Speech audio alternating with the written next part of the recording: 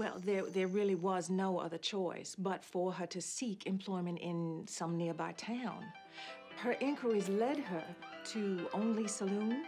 This was an establishment renowned locally for its less than reputable character.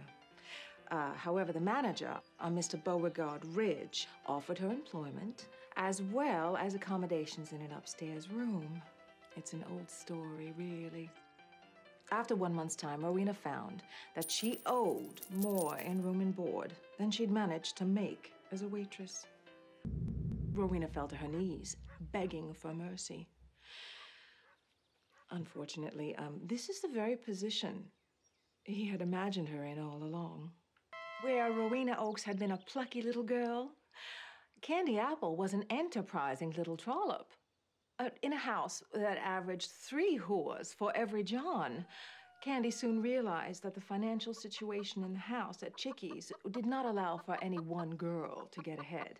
But far from letting this depress her, she was resolved to beat the system. There are those who will swear that Poison killed herself. These experts, Yankees, mostly will point to all sorts of evidence, which is not to be trusted. Okay, Nicholas Brody may well have drowned. I am not debating that.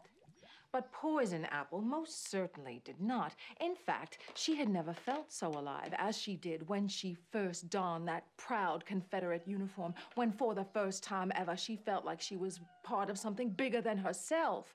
The glorious fight for Southern independence. For us Southerners, patriotism has always trumped all else. Mr. Ridge may have abused her, may have humiliated her, may have stolen her maidenhood and her money, but he was still her countryman, and she would not allow him to die at the hands of a filthy Yankee dog. While she'd worn the uniform of her country, Rowena had had something that she'd long been without: pride. But now, with that glorious garment denied her, Rowena's enthusiasm for life, like Elton John's candle in the wind, it sputtered out. Miss Harris disappeared into obscurity, never to be heard from again.